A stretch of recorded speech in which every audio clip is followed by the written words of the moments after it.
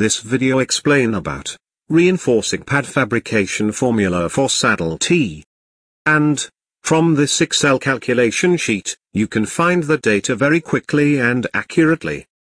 This Excel sheet, most helpful for piping supervisor, pipe fitters and fabricators. Just enter 4 values. Number 1, header outside radius. Number 2, branch inside radius. Number 3, branch outside radius. Number 4, degree to be divided. Finally, you got the saddle depth, horizontal line distance and vertical line distance. Modeled template also indicated in this Excel sheet.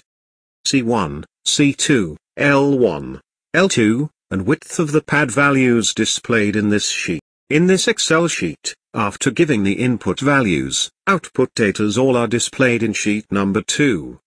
So, you can print this sheet for field work.